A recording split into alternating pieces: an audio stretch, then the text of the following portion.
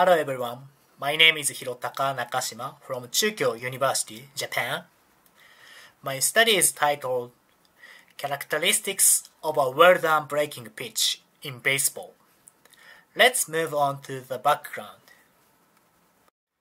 Recently, various measurement systems, such as a ball tracking system, have been introduced in Major League Baseball. Even amateur players can easily measure their performance by assessing ball velocity and spin rate because of the development of these technologies. Among these, the spin of a pitched ball has attracted considerable attention. This has brought about several studies about the spin of a pitched ball. Because of these studies, we now know information such as the factor that determine the spin of a fastball, as well as the effect of the spin of a fastball on batting performance. As we can see, most of the previous literature focused on fastballs. But what about the breaking pitches? There are many types of breaking pitches in baseball. In this study, we focused on the most common types: curveball, slider, and changeup. I will explain each of these three types in detail. First, the curveball. Curveball usually have topspin and drop. In most cases, pitchers throw curveball to upset the batter's timing. Second, the slider. Sliders usually move laterally and downwards. Sliders are usually faster than curveballs, but slower than fastballs. Pitchers throw slider mainly to force batters to miss their swing. Finally, the changeup. Changeups are off-speed balls, usually thrown to look like a fastball, but they actually arrive much slower. Going back to the background, only a few studies have investigated the relationship between the characteristics of the breaking pitches and batting performance. However, coaches and catchers always advise pitchers how to improve their breaking pitches. How do they judge whether the breaking pitches are good or not? If the characteristics of well-done breaking pitches are revealed, there would be concrete ways for pitchers to improve their performance.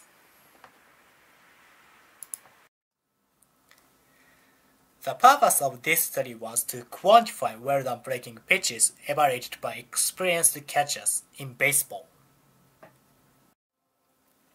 Now for the method of this study. 20 collegiate male baseball pitchers from one team participated in this study. Their pitching motions were either overhand or three-quarter throws. Among the pitchers, 6 were left-handed and the other 14 were right-handed. Lateral inversion processing was performed on the data of the left-handed pitcher to integrate it with the data of the right-handed pitchers. Each pitcher threw every type of pitch they typically use in a game. We analyzed one pitch of each type, deemed satisfactory by the pitcher, for every pitcher. Each pitcher threw more than 2 types of pitches, including fastballs. To record the velocity of the pitched ball, a speed gun was used. On the other hand, to record its spin, a high-speed video camera with a frame rate of 1000 frames per second was used, as shown in the bottom images. 5 variables were assessed. The first would be the velocity of the pitched ball. Second is the spin rate and the 3 spin components: top and back spin, spiral spin, and side spin. These spin variables were calculated based on the displacement of points drawn on the ball surface, as seen in the video recording. Third is the displacement of the pitched ball. The displacement were estimated from the pitched ball velocity and spin component using the equation proposed by Nagami et al. Lastly, The fourth and fifth variables were the ratio of the velocity and the ratio of the displacement of breaking pitches relative to the fastball. 9 experienced catchers belong to the same team as pitchers, evaluated each breaking pitch of each pitcher. The evaluation system corresponded to a 5-point grade system. Pearson's product moment correlation coefficients were calculated to investigate the relationship between the mean value of the evaluation by 9 catchers and the calculated variables. The level of significance was set to less than 5%. Let's move on to the results and discussion. Among a total of 61 pitches, 20 fastballs, 18 curveballs, 11 sliders, and 12 changeups were analyzed. The table shows the means and ranges of the velocity and spin rate of each pitch. Take a look at values for fastball. Its mean velocity was about 133 km per hour. Compared to previous literature, the participants in this study were just average college baseball players. The figure at the bottom right shows the ball displacement from the pitcher's point of view. Pitched ball could be categorized into different types to a certain degree. For every type of breaking pitch, significant correlation was not observed between the evaluation and fastball velocity. That is to say, it did not mean that the faster fastball was, the higher the evaluation of breaking pitches was.